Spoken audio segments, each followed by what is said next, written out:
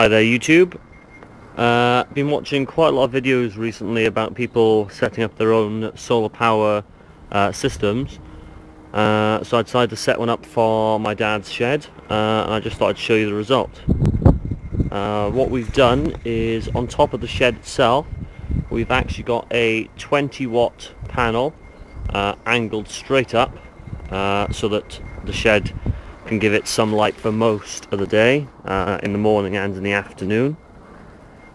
If I go in the shed, I'll show you what we got running off it at the moment and how it's set up.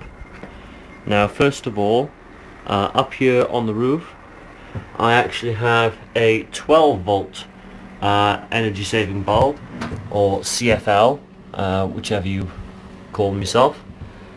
Now that's running along a wire along the roof. Whoops, running down here across and up to this little switch in the door. So if I just do that, off, on. It's daylight at the moment, so you can't really see too much of a difference. But this here comes down into my charge controller, which is a 10 amp charge controller. Now here we have we have the standard wire straight from the solar panel, which comes into the shed through this hole, which I've put sealant on, stop any cold or rain getting in. And that comes straight into the charge controller here. Then along here I've got the connection for my battery. Now this is using 8 gauge car audio cable, which is actually safe for up to, I believe, about 70 amps on a run this short. This is mainly for future upgrading. Now this comes straight down and into my 70 amp deep cycle battery. Now on each of the terminals I've got a double terminal block, because back out of the battery, again on 8 gauge wires, which can take quite a lot of current, comes up here and it goes into my mains inverter. Now this is only a small inverter. It'll convert 12 volts into 300 watts at 240 volts power. For safety, I have also earthed this, so this cable you see here goes straight into earth, so any fuses in my plugs, like RCDs, will work perfectly.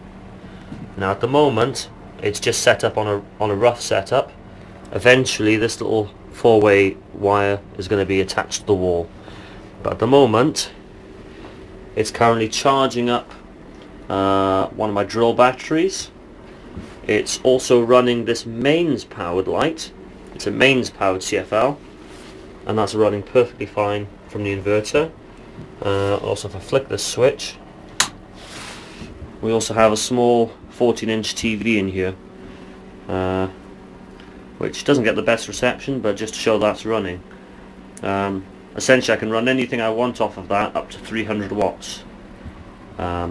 Eventually we're planning on putting a much bigger inverter in this space here, probably 1000 or 2000 watts, just to get the most out of that battery. And eventually we're planning on putting 100 watt, maybe even 200 watts worth of panels on the roof of the shed. And pretty much that means that any drills or any kind of power tools will run off it fine. And also when the summer does get here, be able to get the mower out on the grass. Also, my dad does a lot of planting, hence the greenhouse over there. So he wants to get, I think it's called an incubator, which uses about 50 watts of power to heat the plants. So for that we'll need to upgrade the inverter and the panels, but essentially it means that in this shed he can have a little heat for his plants. At the moment I am cheating a little bit. We do have a mains powered heater running off an extension cord that's running up into the house, but that's purely because at the moment This system puts out 300 watts of mains power, but that heater needs about 1600. But once we do have an inverter to suit, we could potentially run a heater in here. Plus the fact that at the moment it is the middle of February and about -3. Anyways, just to give you one last recap, this is the solar setup I've done. I have my solar power coming in here. It goes down into my charge controller, which at the moment is just over halfway charged. Goes into the battery here. Where is it? Ah, there we go. Which can come up into my inverter to give me mains power, which is earthed for safety, or providing everything is okay, you know, or for lighting out of here, I have 12 volts, which comes up along these wires to this switch, and then to the light. So yeah, 12 volt lighting, plus at the moment 300 watts of mains power, which as you can see is enough for running a TV, lights, chargers, and in the future I can upgrade as well. So thanks for watching.